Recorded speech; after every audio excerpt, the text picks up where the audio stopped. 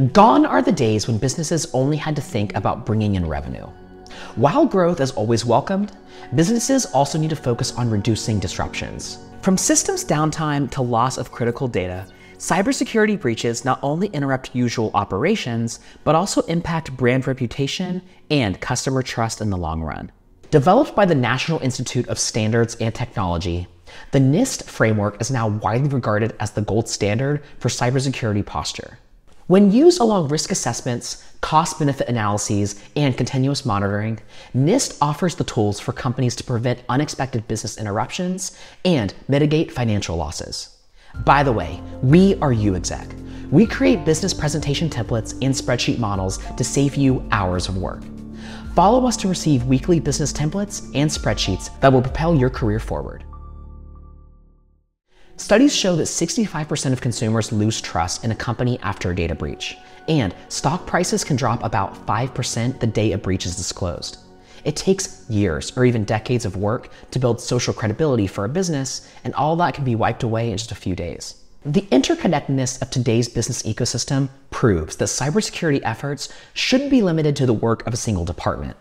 The NIST Cybersecurity framework is particularly useful for bridging the gap between technical and business stakeholders.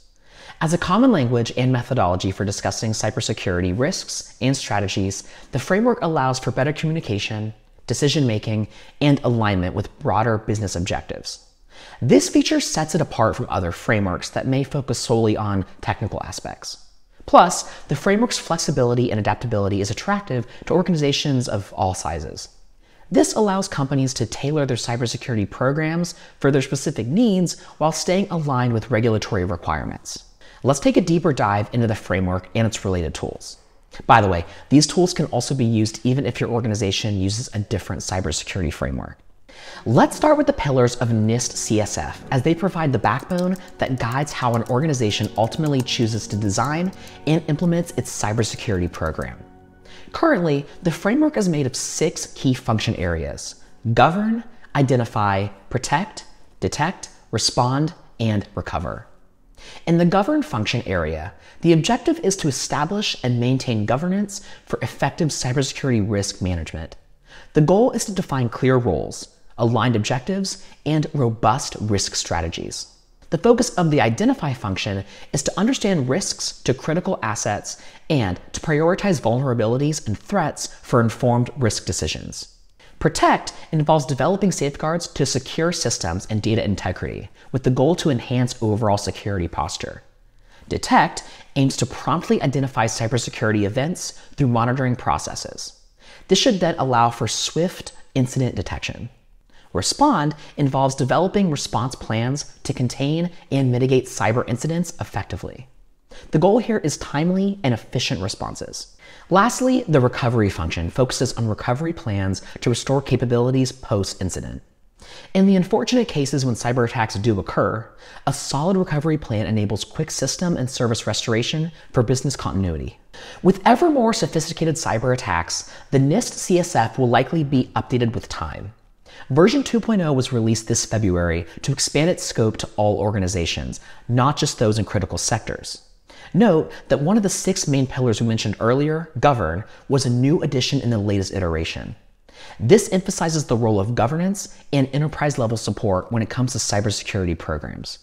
By the way, this video only touches the tip of the iceberg. For more details on the NIST Cybersecurity framework and its tools, download the full presentation. Now that we've identified the parameters of NIST, it's time to introduce some tools that can be used to implement the function areas we mentioned earlier.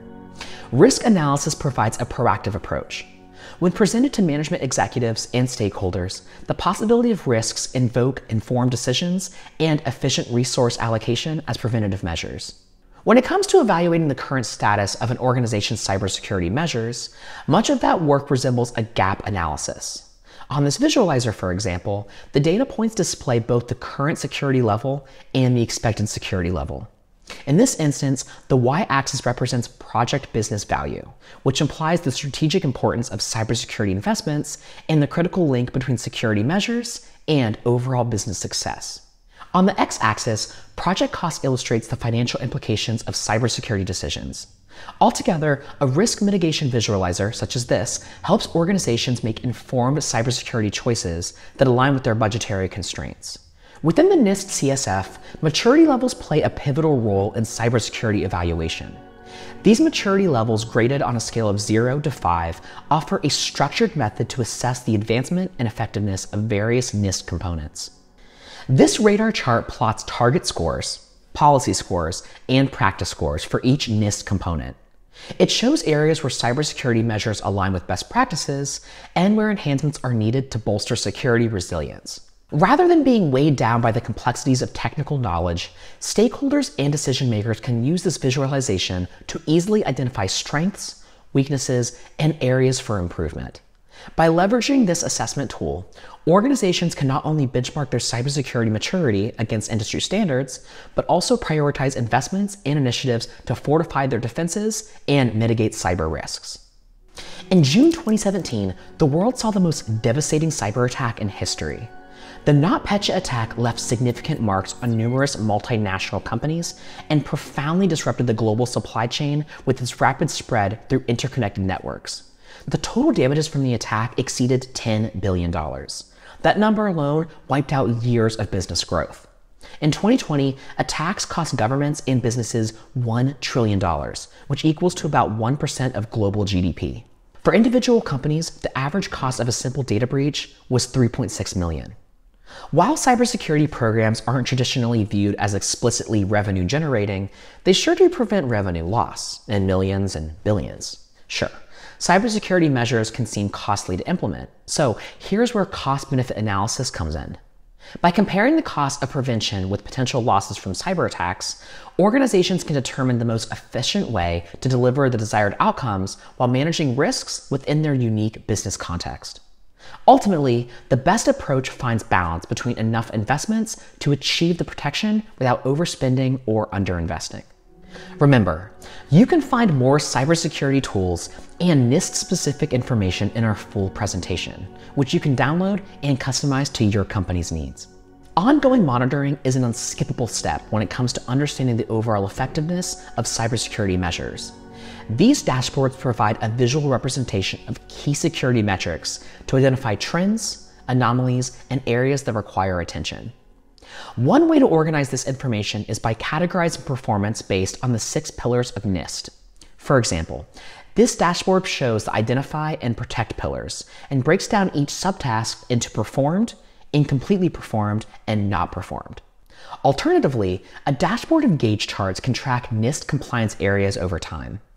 On a more granular level, and for team members with more technical roles, uptime and downtime monitoring allows any anomalies to be detected promptly before they lead to graver consequences. As organizations navigate the complexities of cybersecurity, the NIST framework's comprehensive approach with governance, identification, protection, detection, response, and recovery offers a strategic pathway to enhance enterprise resilience. With the incorporation of tools like risk visualizers, maturity level assessments, cost-benefit analyses, and continuous monitoring, businesses can align cybersecurity efforts with broader business objectives rather than treating it as an isolated department. With a solid NIST CSF fortress, companies not only manage to safeguard their money, but also their long-term reputation. So, what are some cybersecurity measures that your team has implemented recently? And how have they affected the way that you work? Leave a comment below so we can learn from each other. Thank you so much for watching.